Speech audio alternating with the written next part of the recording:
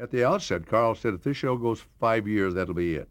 He felt that he would get stale, we'd all get stale, repetitive, and he seemed to think that people began to caricature their characters, and I think there's some truth in that. Was it happening? Were you stale? Not at the end of 5 years, no. We were still flying. I think Carl wanted to move on and do some movies, which he did.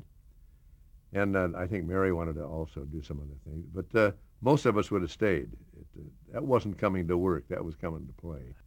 Well, we knew all along. It was understood from the beginning that it would only be 5 years. And it wasn't like the Seinfeld show now, that nobody offered us millions of dollars to stay. They said, okay, fine.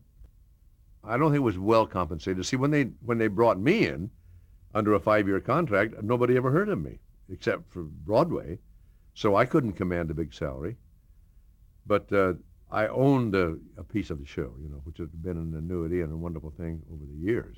So I had no complaints. Never would have dreamed of it.